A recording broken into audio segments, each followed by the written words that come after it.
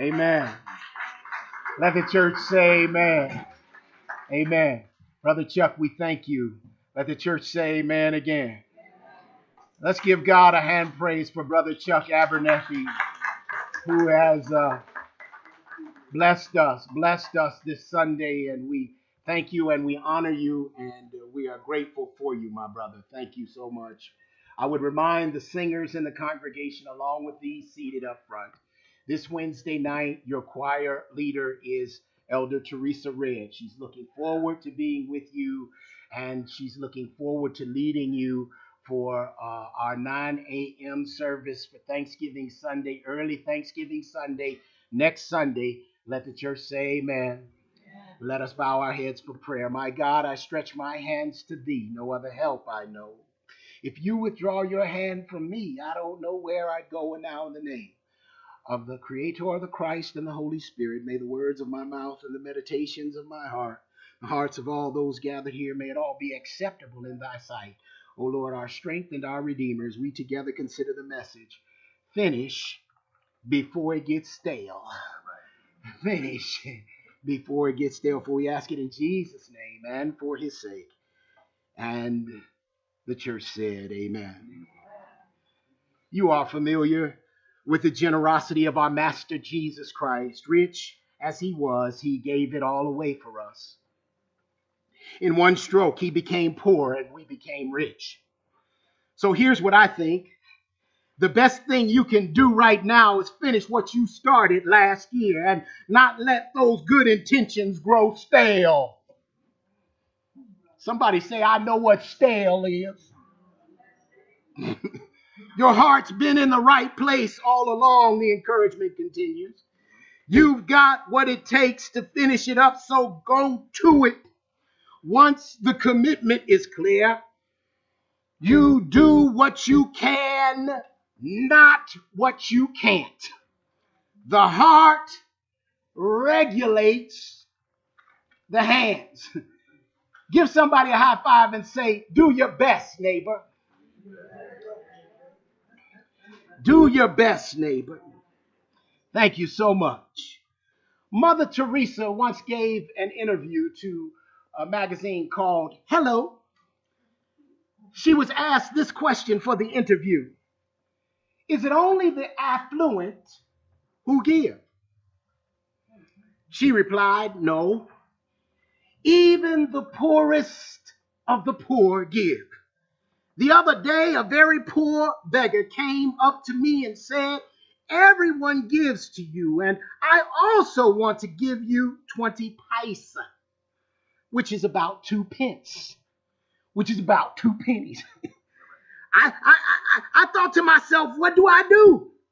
If I take it, he won't have anything to eat. But if I don't take it, I would hurt him so much. So I took, and he was so happy because he had given to Mother Teresa of Calcutta to help the poor. Giving cleans the heart and helps you get closer to God. You get so much back in return. Generosity is not just a nice character trait people have, beloved. Oh no, it is right at the heart of what our faith is all about. Theologian and scholar C.S. Lewis defined Christianity at one time as a kind of giving. Our faith, Christianity. God has poured out, you see, his generosity to us in Jesus, and we are called to respond in faith and in generosity to others. The key to blessing is generosity. We've said it before. We said it in this campaign. The righteous give generously. That's Psalm 37 and 21. Remember what Martin Luther said.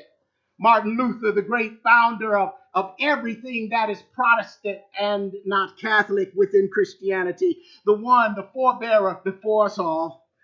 He said a religion that gives nothing, costs nothing, and suffers nothing is worth nothing. He went on to say at another time in his ministry, there are 3 conversions necessary for the Christian. The first is the conversion of the heart. The second is the conversion of the mind. And then the third is the conversion of the purse or the wallet. Of these 3, it may well be that we moderns find the conversion of the purse or the wallet the most difficult.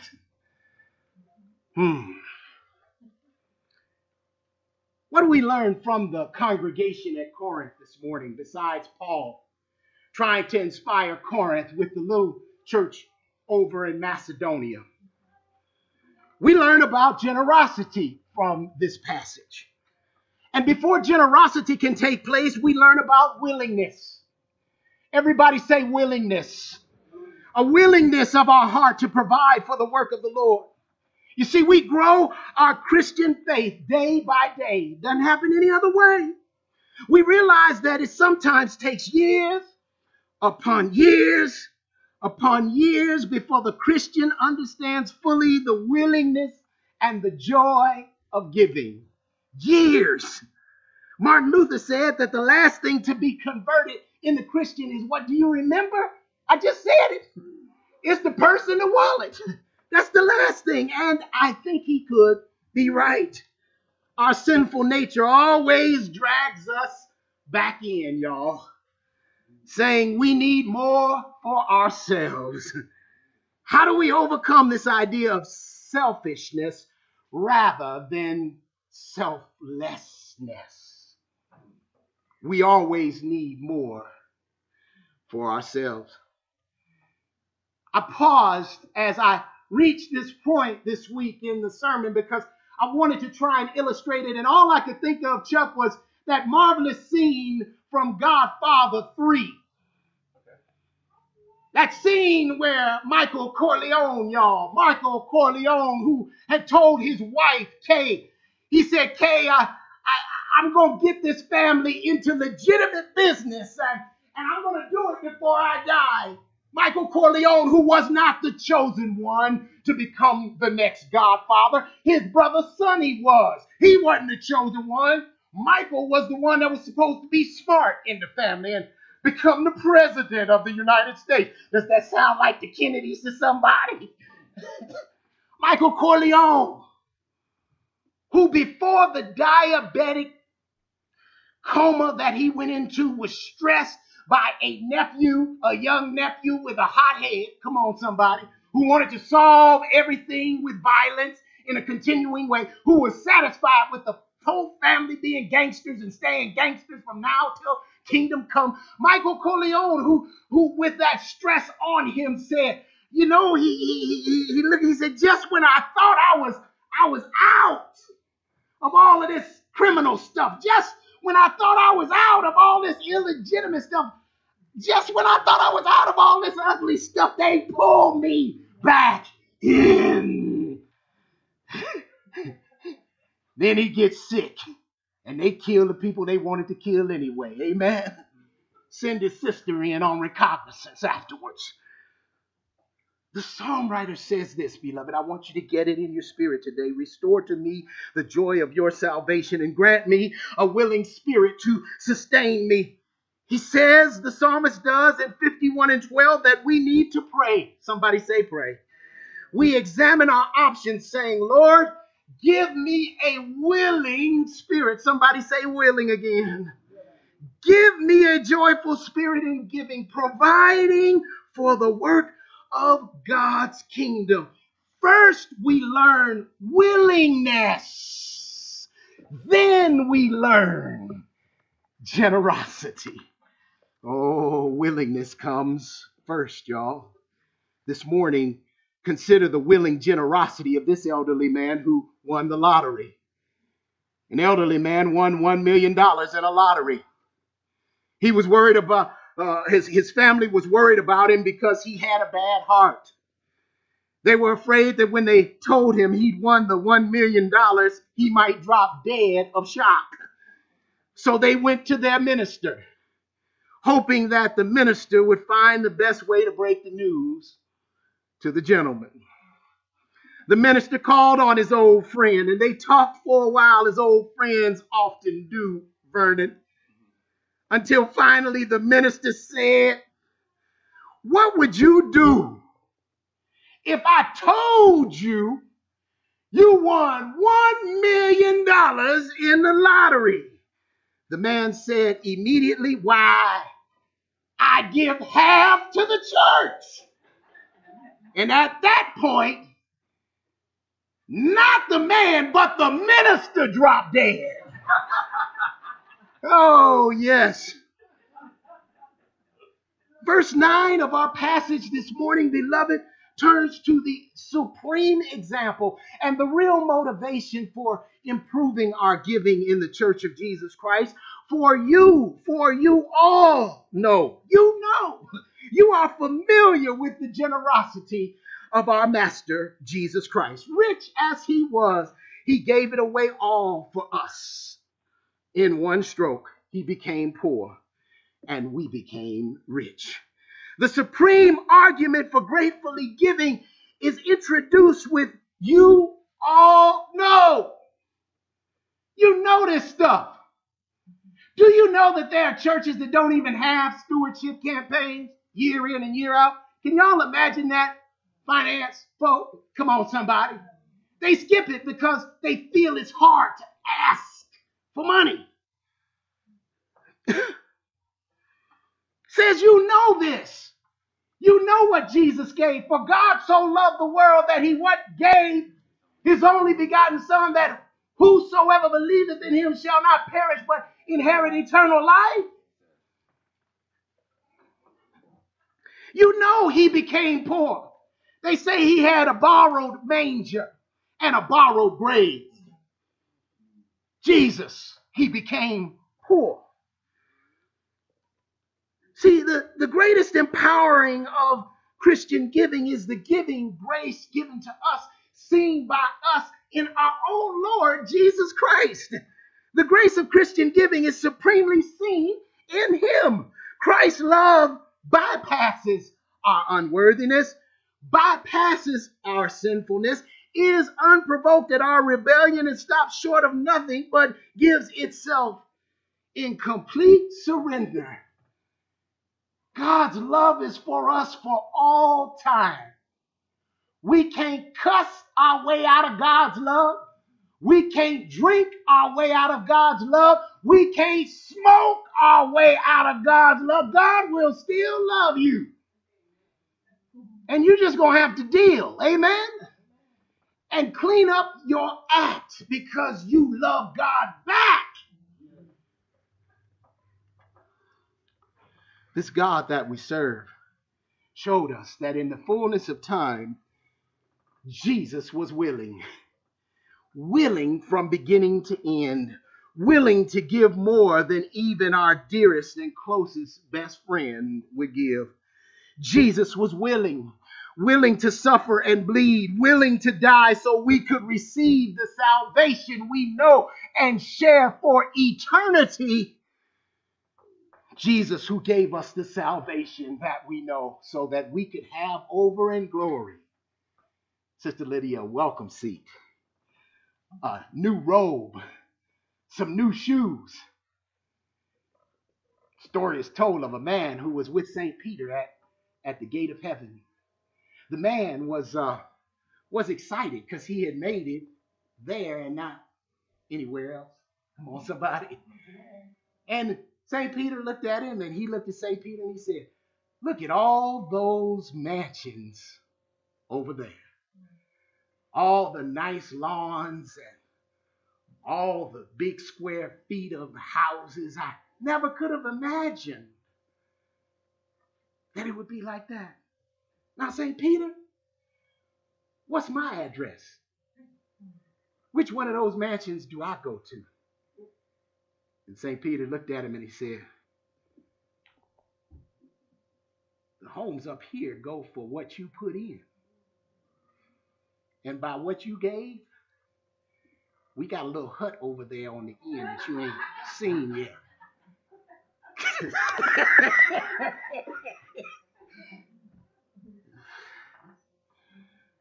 So I close today with these three questions. You know Jesus was willing. Are you willing? See, you've heard it in the word today. Are you willing to finish fulfilling your pledge from this year? See, before we can get to the business of next year, thank you to all of you. Give God a hand praise for all of you who already have committed to next year. Thank you so much for the pledge cards that I just saw in the offering plate for next year. Amen. But guess what? November's got to go through, and there'll be bills in November, won't there, Gary? Come on, somebody. There'll finally be heating bills that rise in December because it ain't going to be summertime for much longer.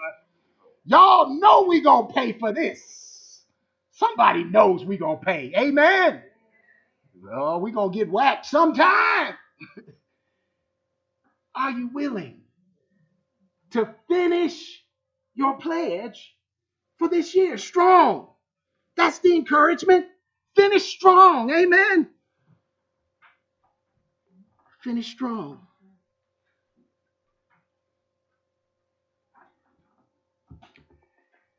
And we know that when we think of stuff that gets stale, my mama was the one at my house who reminded us all that we needed to finish the bread before it got stale. Amen. Everybody ate toast at my house. Amen. Loaf of bread went a long way. Loaf of bread could be for breakfast, lunch, and dinner. Come on, somebody. Mom, I'm hungry, son. Go make you a sandwich. Come on, somebody. Anybody ever heard it? Eat that bread before it gets stale. And every now and then, when the inside was stale, there was still those heels. You know anything about the heels of the bread, Brother Vernon? Come on. And sometimes even the heels were stale. Amen? She said, eat that bread, eat that loaf, eat it before it gets stale. Finish it before it gets stale. Anybody been there? Thank you, Lord, for the people in our lives that remind us that these love relationships that we treasure in our lives, they too can get stale sometimes. And they remind us, finish what you started when you started romancing that love of your life. Finish it. Because you need to make sure that love knows that they're loved. Amen. Finish it before your love gets stale. Finish it with big things, but finish it with little things. Oh, you know the ones that run out in the middle of the night to get the cherries for the Cool Whip on the strawberry shortcake just to make it just right. Woo! Come on, somebody. Thank you, Lord, for reminding us that love can get stale. Are you willing? Are you willing, secondly, to make your fresh commitment to 2017? Those of you who haven't made it yet. Those of you who have, thank you. We appreciate you. The third question and the final question today for you to take home and to ponder, consider, and pray over is this. Are you willing? Willing to show your joy, your love of the Lord, and your love of the United Church of Montbello. I think that's the biggest lesson I've learned from serving this Habitat for Humanity board. People of many ages showing how much they love it. We're going to give you a hammer and make you hammer all day long in the hot sun. Yet they love it. People who receive the homes and the joy that they have when they occupy that new home and it's theirs. They don't have to rent anymore. They show their joy. Oh, you all, we show our joy very well within these walls. Give God a hand praise for how you show your joy in these walls. Can you show your joy when you leave? What's your church? United Church of Montbello. Get over here. Show your joy to somebody. Show your love of your church in your gifts of your time and your talent and your treasure. Finish what you need to do for the Lord before this life gets stale and God calls us home. Finish. Let God be able to say you finished something. That you weren't always the one saying and praying and planning. Don't you know that's what broke out this week? People have been praying for generations. I never seen the Chicago Cubs win a World Series in 52 years on earth. They've never done it in 108 years. Why? Because some of you will appreciate. A man came to the ballpark with his billy goat, and his billy goat was his. And the man with the billy goat decided that his seat down front was a seat for him, but the seat next to him was for his billy goat. And the billy goat smelled like a billy goat. Somebody say, I know they must not smell that good. Come on, somebody. And because of how the billy goat smelled and how the billy goat was interacting, and if the billy goat was going to be a billy goat in the stadium and start kicking at one point or whatever billy goats do, they got horns too. Come on, somebody. The usher told him, take that billy goat out of here. You get out of here. Yeah, I curse you. I curse you. I shouldn't even play. But the curse was broken. The Chicago Cubs had 8 million people. I don't know how many million. It got so crazy watching it online right here in the office. People were climbing the light poles so they could see the players in Chicago. Climbing the light poles. Come on, somebody. I know I ain't never been as excited since the Bulls won. Amen. With Michael Jordan on the team. Amen. It's just been an exciting week that way. But people need to see your passion is with your church too. Amen. They need to see you speak positively of what goes on around here too. And then maybe, just maybe, we'll grow it like you want to grow it. It'll be like you want to see it become.